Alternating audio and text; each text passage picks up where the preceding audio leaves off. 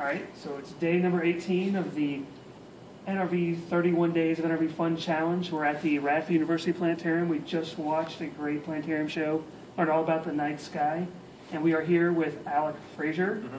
Rhett Herman, the director of the planetarium, is actually in Alaska on a trip. So Alec will be filling in and answering all our great questions here. So Alec, can you tell us a little about the planetarium? Like, what is it? What do you guys do there?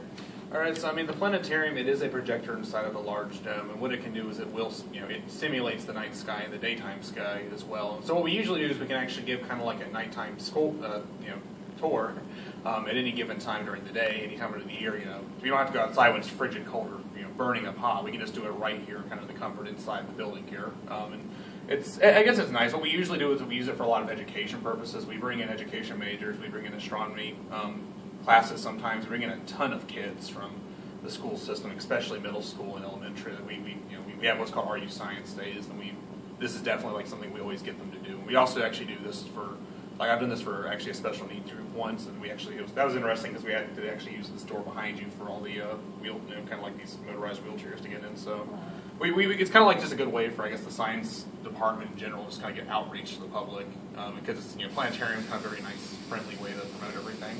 Gotcha. Now you guys have, during the semesters, you guys have shows every Tuesday night, every Thursday night, and then Saturday morning. Yes. And admission's free to come to these. Yeah, they're completely free. We don't charge anything ever. And if you have any special groups, we'll do that as well. I did one last Friday for a middle school group, just because. And why free? Why not charge admission? This is all from Radford University, and I guess it's just where it's a state-funded school. Because like you say that, and actually I do get paid a little bit for doing these. Maybe it's like state minimum wage, but I very often run over hours and just do these for volunteer work. I would do them whether or not. I just enjoy doing it. So that's great.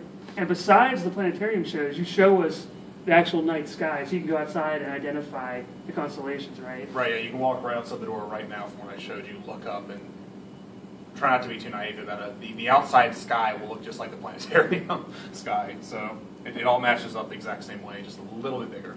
Gotcha. And now, now granted it's Radford University, but you said earlier students can come. You invite anyone can come to attend a planetarium show. You can be 60 years old senior citizen down to probably, you don't want a baby, but 3, 4, 5 years old where you could see this. So it's for anyone, right? Yeah, definitely. We do have, the reason we have a kid show certainly is because sometimes we kind of do have two sort of realms of shows. One's for younger kids, especially, and then one's for older, mid and up. And those older ones typically kind of definitely go from, I guess, kind of like, I don't know, I'd say like early honestly teenagers all the way up to really older guys and girls. So like, I don't know, I've had really old people come in. I've had extremely young. I've had babies, crying in the middle of the show. So yeah, definitely. And I actually even love when we get people from Virginia Tech in particular that come over here to just see our shows. So that's always kind of a cool thing. Well, and during our show, you were talking about you guys are getting ready to get a new, what's the word? The projector. Yeah, we're actually getting an entire new planetarium. An entire new planetarium. Mm-hmm. So what are you excited about for the future along those lines? I'm just excited because like the one we have, like it works very well. It still does very awesome presentations and stuff. It is very old. We've had some problems, like you even saw tonight. We had a few issues with the projector as far as how it looks and stuff, but. It's old. It's past its due date. I'm just excited because we finally can get a new one. It's going to be bigger. We're going to have more people in there. That's what I'm excited about. What I'm not excited about is I'll probably be graduated by the time it's working up and running. So that's what gets me a little bit down. But it's okay. I'll be come back definitely as an alum to see it. Well, cool. And the very last question we always ask.